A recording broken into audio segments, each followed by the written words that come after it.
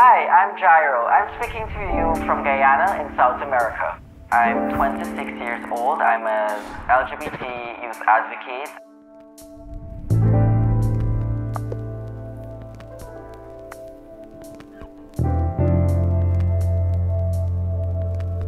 Growing up in Guyana, I've witnessed a society that has some alarming rates when it came to sexual and gender-based violence and issues when it comes to gender inequalities. It's almost as if we've culturalized discrimination and bullying. While growing up, I decided that, well, I have to be a part of that change for my society.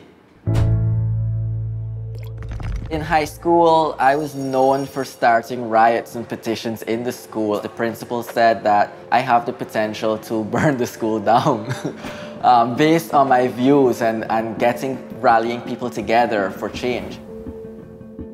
I started in journalism where I wrote opinion editorials. That moved on to university where I started to speak in class about women and gender relations. Right now, I would say I'm fighting for social justice, equality, and the rights of lesbian, gay, bisexual, and trans persons. LGBT rights are a major issue in Guyana considering we still have colonial laws. There's a law on gross indecency which prevents any person from the same sex from even holding hands and walking on the road or even hugging or touching each other. It personally would hurt me as a gay man to know that I cannot express love and affection the way any heterosexual person can. I'm trying to fight these laws by community advocacy, that is meeting people, by political lobbying, meeting stakeholders in government and policymakers. Part of my work involves me going into the most homophobic communities in my country. I can remember this one time I was on my way to Linden, a town. There was medical professionals in the region, and I can just recall in the bus, I was going, I really don't want to do this. I got off the bus, walked into the conference room, staring at the faces of all the medical professionals. I lost a bit of confidence because of how I felt these people were looking at me and what I was saying. But you know what? I have to do this. I have to, for myself and for LGBT persons.